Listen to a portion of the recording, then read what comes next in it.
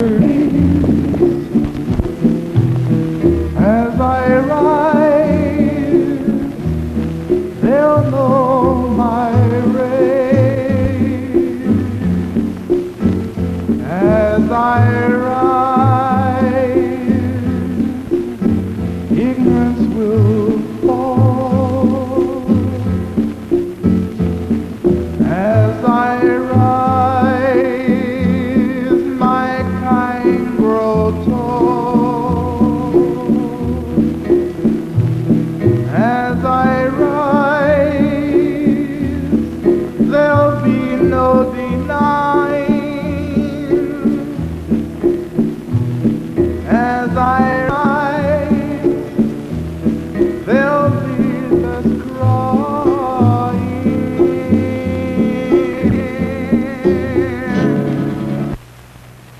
Place, the usually bypassed community of Gum Springs, 13 miles south of Washington.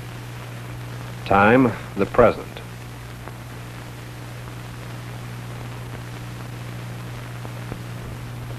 Gum Springs is next door to Mount Vernon.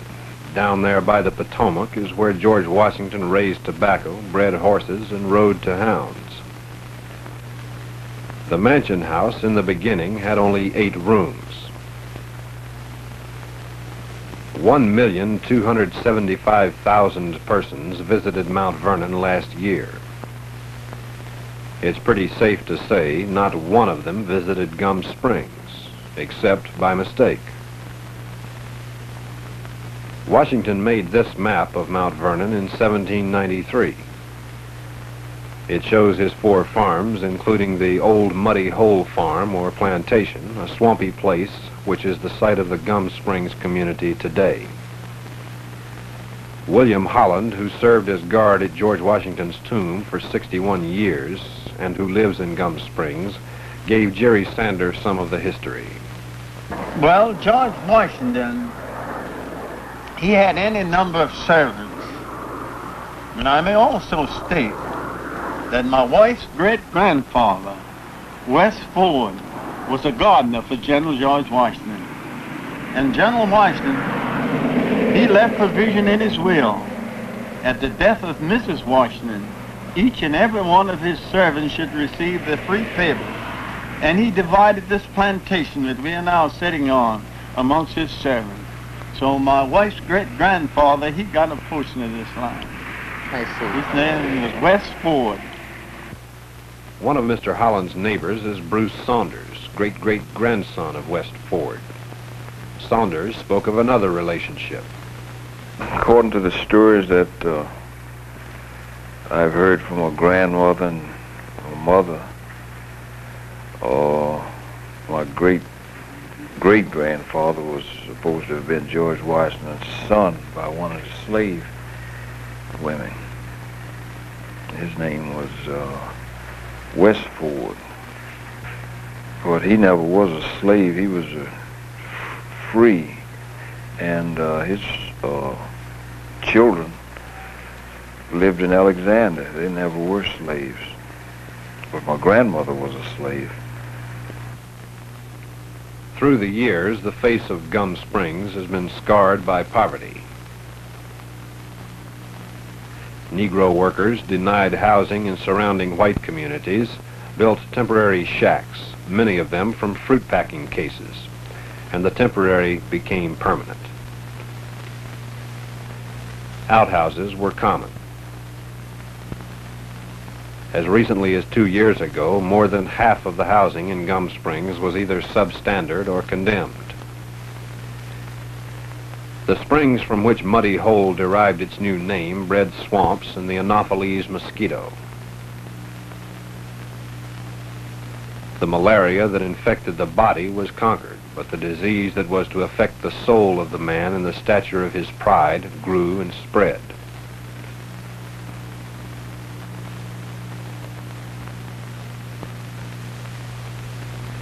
Gum Springs today still has no sidewalk. The paths of Gum Springs are paved with dirt, not cement, and the drainage system depends on the thirst of the earth. The battle against flooding goes on. A Gum Springs mother, Mrs. Louise Carter, appeared before the Fairfax County Board of Supervisors. We are a black community, but we are proud. We are not begging for handouts. We are only asking that we get a tangible return for our taxes. We do not feel that it is safe for our children to walk on roads with potholes from 6 to 12 inches deep, where cars have to zigzag from one side to the other, often narrowly missing a child or an adult to prevent the possibility of badly damaging a car in a pothole. It is the sole responsibility of the state of Virginia to keep the roads in proper condition and provide good drainage along these roads. Gum Springs may have its problems in drainage without the state of Virginia adding to its woes. We know that the private roads in our community are not your immediate problem, but we do expect the state of Virginia to keep up the roads that are in the system. We, the mothers, feel that it is danger enough as it is without the state of Virginia adding to our problems. You may think that this is a bad attitude, but if you have ever faced a mother lion protecting her cubs, we mothers in Gum Springs have the same desire to protect our tots. The Reverend Rufus Atkins is the executive director of the Saunders B. Moon Action Association in Gum Springs. He challenged the supervisors to act. What must we do? What must the taxpayers do to suffer for their children? Going to Drew Smith School, walking up Fortson Road. If two cars pass each other on Fortson Road and a person walking along Fortson Road, they had to get off in the ditch.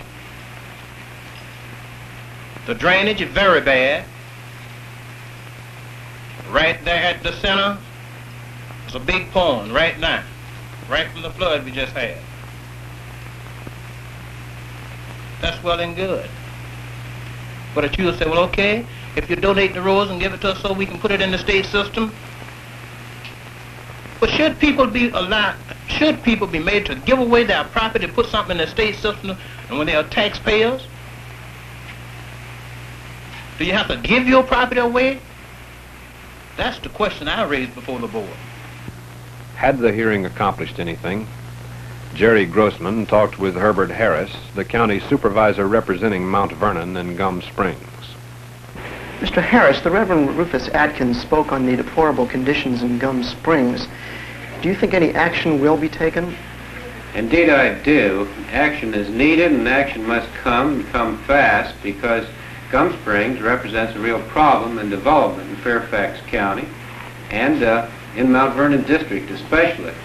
I'm very much aware of this problem because I happen to be a neighbor of Gum Springs. I have many friends that live there and have worked with them over the years.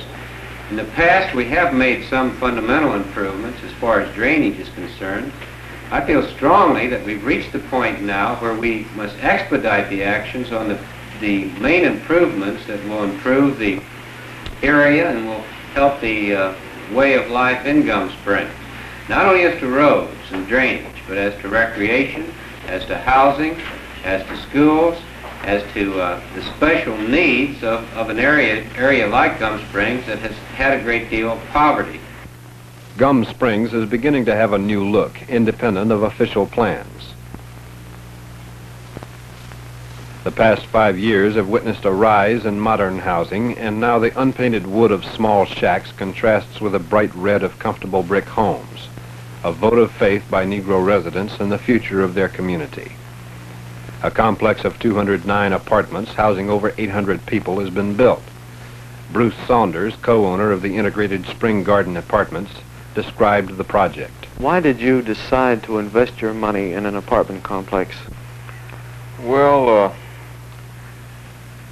we needed housing in this area, and the county started to tighten up on the housing codes, building codes and things, and they condemned a lot of properties, so I decided to try to build something, have, a place for the people to go. I see. I understand these apartments are integrated. Yes, they are. Does this pose any special problem? No, we haven't had any problems at all. The apartments are advertised as being for moderate and low-income families. Now, are these apartments in the renting range of the average Gum Springs residents? Yes, I think they are. They start at $88 for one bedroom, and then you have one bedroom and a den at $104. Then you have a small two-bedroom for $109, and you have another two-bedroom that's a little larger for $114. Then you have a large two-bedroom that's $123, and then you have a three-bedroom that's $135. Now this includes all utilities. Are there many of the Gum Springs residents who have moved out of their original houses and moved into your apartments? Yes, we have quite a few. I don't know the exact number, but we have quite a few. Another aspect of the community's housing problem was attacked by Waldron Adams, a minister turned businessman. Mr. Adams, I understand at one time you were in the ministry. What made you leave it? A challenge to do the thing that I had been preaching to people and to youth in the main that could be done and needed to be done. And I didn't find somebody else who would do it, so I decided that I would do it myself, and that is how I got into the trailer park end of this business. We had a county law that outlawed trailers being parked on private property, and there are a good number of our people who were living in these small trailers parked around on private lots. And this law would have eliminated those people from having a home. And I felt that somebody should do it, and nobody else did, so I undertook to do it myself with a very meager capital and a very little previous knowledge. But by studying, inquiring, and the assistance of a very warm county government, it came into being, and it provided homes for 30 families, which do have all of the modern facilities. They are completely modern in sanitary facilities, and we are in the process now of beautification. Gum Springs is getting a new park. Jerry Sander interviewed Thomas Brown, president of the Gum Springs Civic Association. Mr. Brown, the park that's being built behind us is going to be named for Dr. Martin Luther King. Who decided upon this? The idea was started by Reverend Atkins. It was first mentioned by Reverend Atkins, the director of the Sound of the Moon Community Action Association poverty program. I thought it was a good idea, and he called Mr. Harris, our supervisor, and asked him to take it before the Board of Supervisors, and it was done. The Board of Supervisors passed on it unanimously. Now, the exact title used, I don't know, whether it be Memorial Park or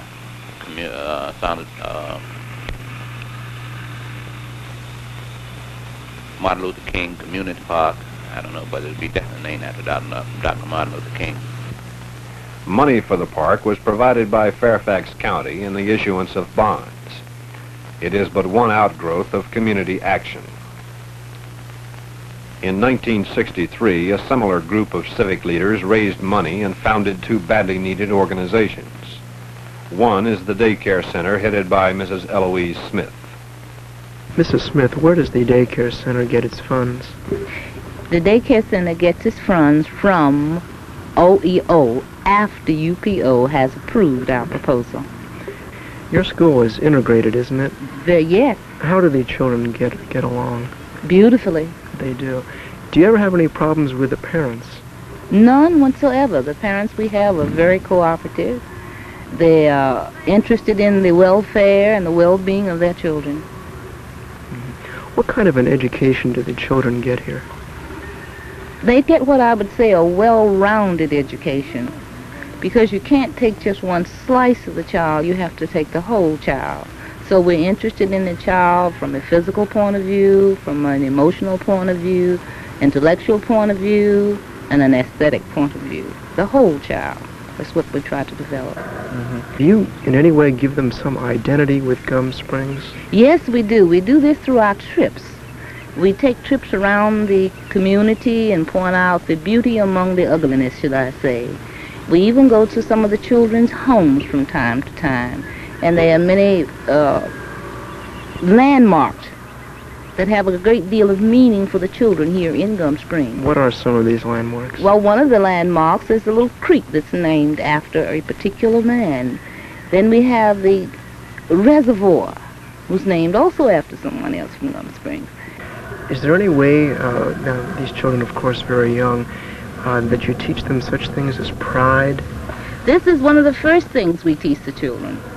Self-identification, pride, respect for self, respect for others. The Community Action Center was established under the leadership of Saunders B. Moon, principal of the Drew Smith Elementary School.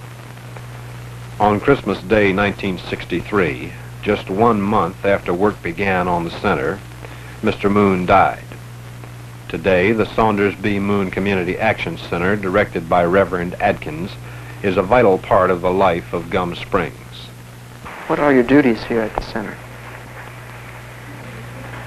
Well, as the executive director, I am responsible for the component 7.5, which we consider as the conduct and administration grant, organizing the community, overseeing of the administration part of this program. We also have in the program a preschool, which is component 7.6, preschool daycare center. The preschool daycare center is composed of children of the area we are serving, Gum Springs, Spring Banks, and the trailer coats along the highway. In that on staff, we have 3 teachers, 1 teacher director, 4 teachers aides. We have present employed 9, 4 NYC enrollees, a cook, and a cook aide. A short time ago, you invited Stokely Carmichael to speak to your youth council. Why did you do this? For 2 reasons. The teen council, we must not forget that the teenagers have a voice in our American society. The teen council want to hear it. So, okay, bring him in. Now, I say it's better to bring him now, when the winter time is here and it's cold, than the summertime when the tensions are high and everybody is at each other's throat. So that by the time the summertime roll around, the tensions would be level here in this community, that they will let them know that although we want to hear everyone, we want to work. And I felt like it was a good idea to bring them even because the teenagers want to hear. Because that's the only way we're going to attack these problems. As long as you push a person aside and say, no, you can't hear him. If you tell me, well, the same old thing, when parents tell you sex is bad, and then they tell you why it's bad. So if we're going to push Stokely Carmichael aside and say he's bad, let him come out into the open. What did he say? Well, Stokely Carmichael is a great surprise to me because everybody says to me, you know, Stokely Carmichael preached about violence. He did not. He came down and talked about Negro history. He said we didn't know anything about Negro history. And it's true. They're not teaching Negro history in the high schools here, not only here in this county, but around us. The surrounding communities, they know very little about the Negro. I know more about you than you do about me. The future of Gum Springs rests in the hands of its youth. They are the participants in a revolution, and these members of the Teen Council express their sense of purpose. If I had a blank check in my pocket and you could have any amount of money that you wanted, first, how would you use it for yourself? And second, how would you use it for Gum Springs? Well, actually for myself, I know I wouldn't benefit much from it, really, but I would like to see the community grow, you know, prosperously. I mean, we could use a lot of money to improve Gum Springs. I mean, as far as fair housing and drainage and sidewalks and so forth. And I think we really need this because it's a great problem, you know, like when it rains. I mean, you know, the drainage is bad, it's real bad. And so forth, you know.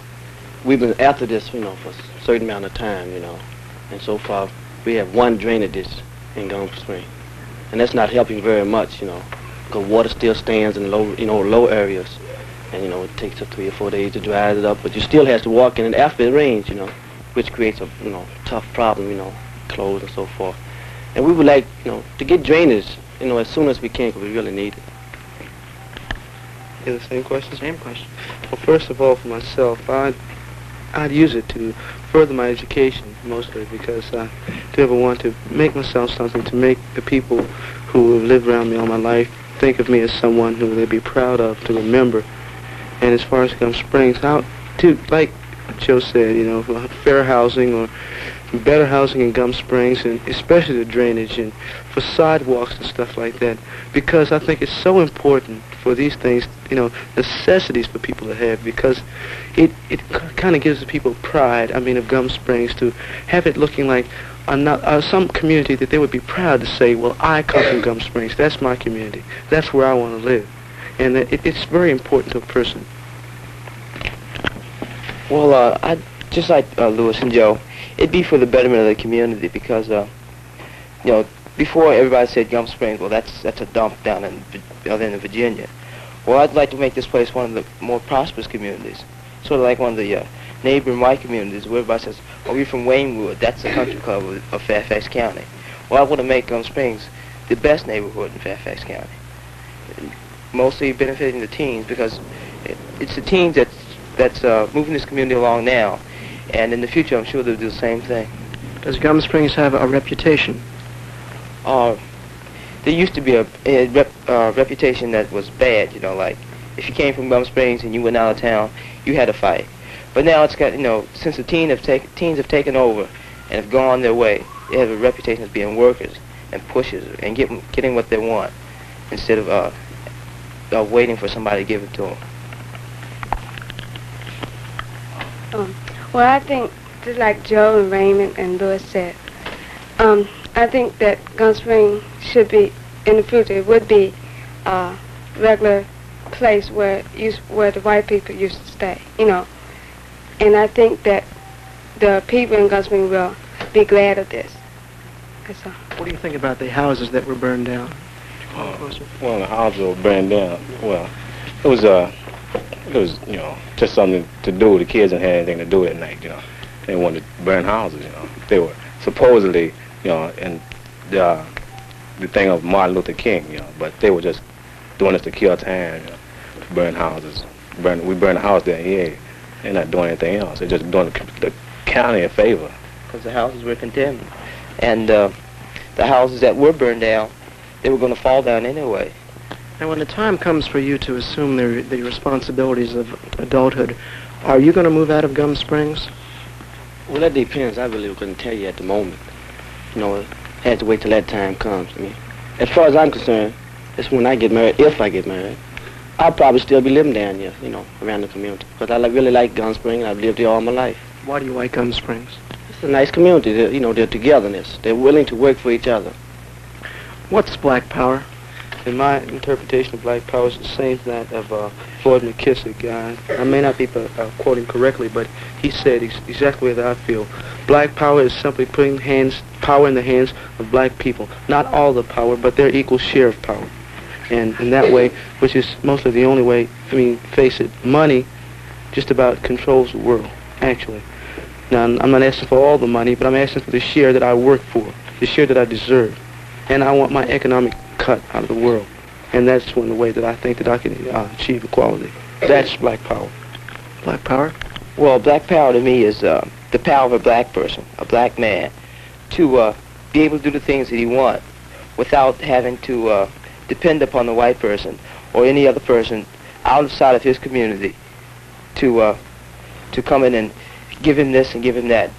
Black Power to me is being able to do the things that you need to do without asking for help, and just being, how would you say, I think it'd be mostly political power, because without politics, there's no such thing as power.